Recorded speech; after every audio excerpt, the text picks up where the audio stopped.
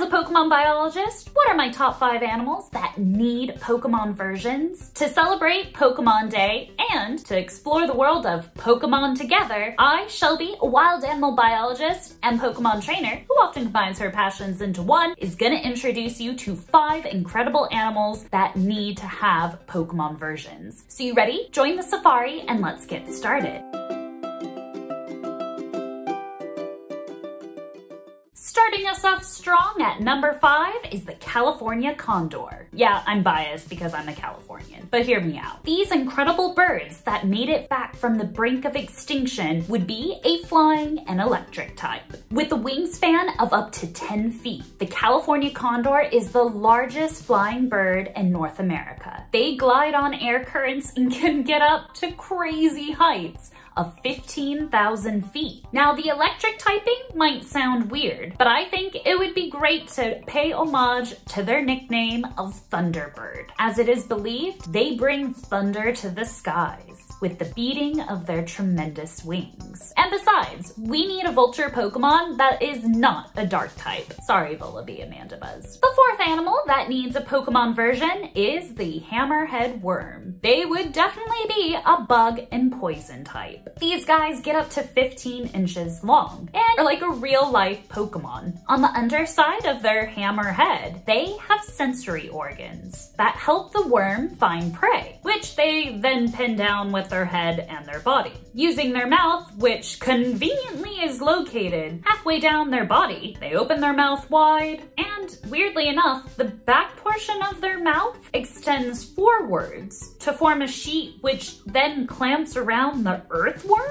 As if that wasn't weird enough, the poison typing is because the hammerhead worm will inject the earthworm with paralyzing saliva enzymes before consuming them whole. Moving on. Meet the 3rd animal that needs a Pokemon version, Archerfish. These guys would be a water and flying type. Yeah, I know it's a fish, flying type, hold your horses, or hold your fins. While they may appear like an ordinary fish, think again. They shoot a powerful stream of water to knock insects into the water for them to then go gobble up. However, they don't give up easily. If their Pokemon move misses, they can shoot up to 7 streams in one single mouthful of water. Yet if their streams still continue to miss, this fish has the ability to jump out of the water with enough momentum to chase down its meal. Talk about perseverance. Now, the 2nd animal that I think needs a real-life Pokemon equivalent as a Pokemon biologist is a bit of a weird one, not gonna lie. Meet the Cantor's giant softshell. Yes, this animal does exist, and I think it would be a water and ground typing. Cantor's giant softshell is one of the world's largest freshwater turtles. They can get over a meter long and weigh up to 100 kilograms.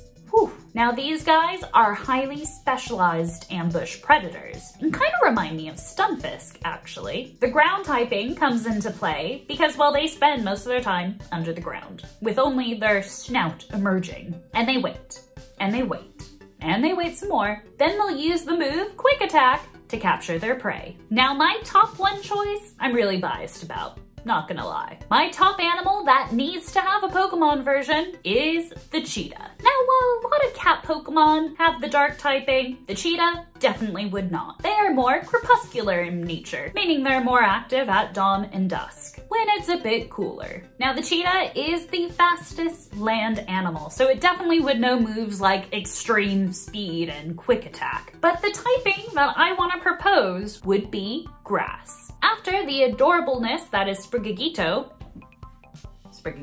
I definitely think the cat-grass combination does work. Aside from stalking prey in the grass, yeah, easy win there, it comes down to the baby cheetah. They spend the first 6 to 8 weeks of their life living in little hidden nests. And not just one either. Cheetah mums will move their cubs regularly around to different nests to avoid detection from predators. And if the cheetah cub had a Pokemon version, they would certainly need to have a gray silvery mantle, aka be really fluffy, as baby cheetahs have this to help them camouflage by looking like the one, the only honey badger, an animal you definitely don't want to mess with. Now, it would only be the baby cheetah Pokemon that would have this mantle, for baby cheetahs lose it at about 3 months of age, which sounds just about right for the next evolution. But what do you think? Would the cheetah have a grass typing? Let me know down in the comments below. Pokemon Company, if you're watching, call me. I got a couple ideas and I'd love to be an advisor. But to keep your Pokemon Day celebrations continuing, why not check out my playlist here